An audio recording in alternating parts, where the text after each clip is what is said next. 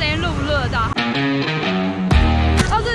大家记得一定要开字幕，开字幕很重要，因为我都把重要的资讯，也不是重要的资讯，就是我把一些我想要加的梗啊，或者一些后面我想要讲的话，我都会放在字幕里面，所以开字幕。为什么呢？因为我的电脑太烂，所以我没办法剪辑的时候加字幕。如果剪辑上加字幕的话，就没办法汇出，没办法汇出就没办法上传，没办法上传你们就看不到影片。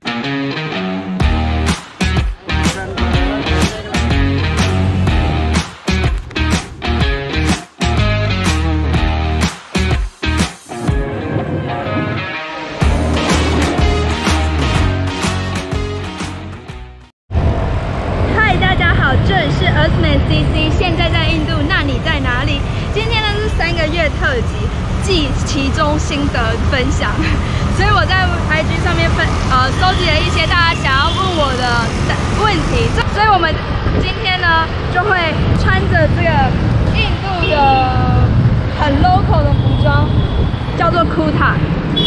然后穿着这个 kurta， 然后带大家走进校园，挑选了几个比较特别，对我而言比较有意义，或者是比较具有代表性的位置，会跟大家分享，然后回答大家的问题，然后顺便外加一些我自己的其中心得分享。那我们就继续看下去。是接下来这个问题呢，是问我说，不是问我说，他说我也好想瘦，是我的错觉还是怎样？为什么总觉得每次在餐厅吃饭的时候收音都很不好？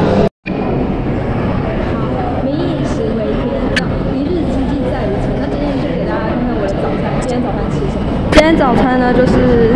一颗水煮蛋，然后我把它剥得很丑，然后再来是这个我很喜欢这个酱，它是一种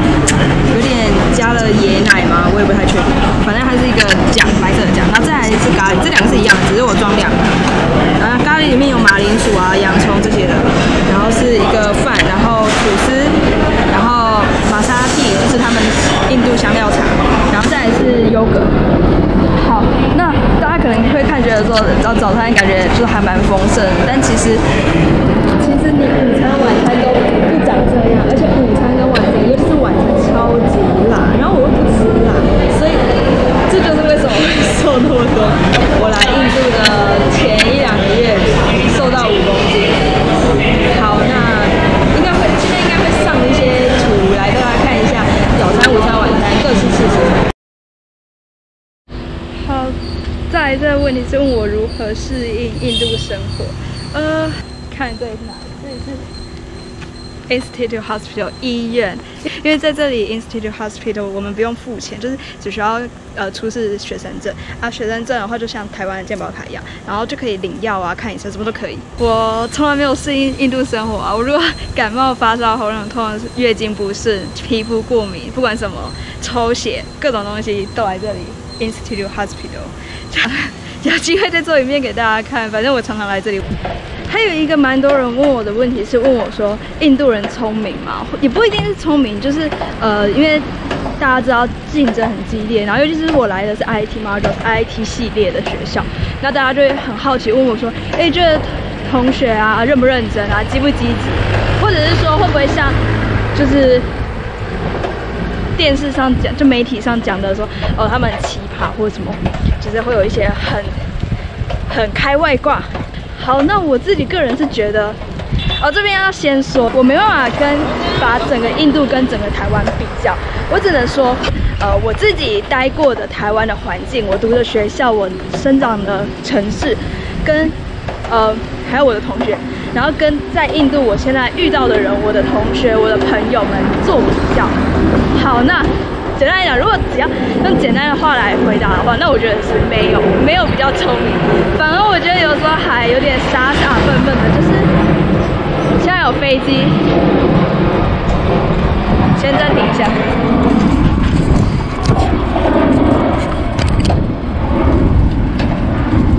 好，刚刚讲到说整体来讲，我觉得没有比较聪明。可是如果说要用比例来说的话，我觉得。就像台湾一样，班上总是会有几个人比较认真，想要举手，想要跟老师互动，然后总是会有几个人翘课。那我觉得我自己观察，我自己粗略统计啊，一种心，我觉得他们愿意积极主动跟老师互动，然后回答老师问题的比例高了一点，但是也不是多数，甚至根本可能连10%对不到10%的人会做这些事情，但是台湾可能就是可能5%吧，我也不知道吧。反正我想说的是，我觉得没有比较聪明，可能是比认真的比例有高了一点。好，不晓得大家可不可以看到后面这栋建筑？这栋建筑叫做 NAC Building，New Academic Complex maybe。然后如果是大家以后要来的话，所谓的 Global Engagement Office 就在这里面，就是国际处你要跟他们接洽各种事情都来这里。然后它里面就是因为它是 new 嘛，所以它蛮新的，然后还有冷气，所以无聊没事也可以来找那个承办人员来吹冷气。在这个问题是，为什么是印度？好，为什么是印度呢？这也是很多人一直在问我的问题哦。其实有很多原因啊。第一个就是这边讲的是英文，也不能说这边讲英文，是我可以用英文在这边沟通。好啊，第二个 reason 是，我本身就对印度的一些文化或者是一些神话故事啊有一些兴趣，不是说很 master 那一种，就是我有兴趣，如果电影在演啊，我会想看这样。还有就是非常酷啊！如果你跟你同学说，我来过印度，我还在印度读书，我不是来当背包客，或者说我不是来其他乡，我不是来看泰姬玛哈，也不是来读书，不觉得很酷吗？然后其实我觉得最大的原因是因为，就是至少我接收的一些中文的资讯、中文的媒体，就是把印度渲染的好像是一个很难接近、很难适应、很难深入的一个国家，所以我就觉得说，如果我可以在这里啊，好好活过一阵子，然后可以好好活着，不管是我身心灵上，就是心灵上对于新环境的适应，或者是说对于身体上，对于这些比较没有卫生啊，或者是各种不一样的微生物的适应上，如果我可以过得很好，那我不就是世界就无敌了吗？我不就世界上任何地方都可以去了吗？就不管是他们心理上，或者是说他们一些效率啊，或者是处理事情的态度，对，所以这个原因就是，如果我可以在印度活得好好的，我在世界上哪个地方都可以活得好好的，所以这算是一个我的给自己的挑战吧。然后再来考量到一些实际面的话，就是首先第一就是如果相比于其他英语系国家，印度是比较竞争没那么激烈。我的意思说，就比较少人想来。那以我的条件，我也比较容易申请到这个机会，拿到这个 opportunity。然后再来的话，还有别的原因，就是我没有钱啊。印度相对来讲就是比较便宜啊，像现在的话，大概1块台币会等于2.5元卢比，就是印度使用的 currency， 就是他们用的币值。所以这两个是很实际，我觉得它是很硬伤啦，就是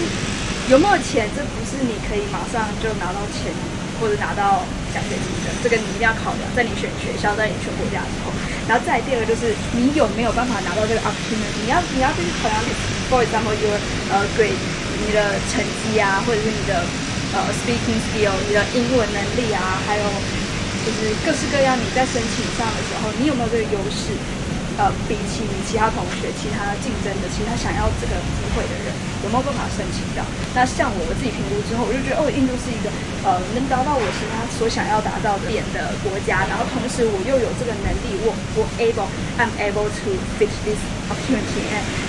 然后我自己也 affordable。如果今天我很不幸没有拿到任何奖学金，那我自己也可以负担得起，我自己也可以自费。大概就这样，就是很实际的啦，大家也要想清楚这些问题。好，然后身后这个大象呢是叫 GC， 大象这边是一个圆环，那圆环岔出去会有4条路，那4条路就是它就是整个 IIT Madras。然后现在这个问题呢是问我说我什么时候要回台湾？我是买单程机票，所以我不知道我什么时候回台湾，就这样。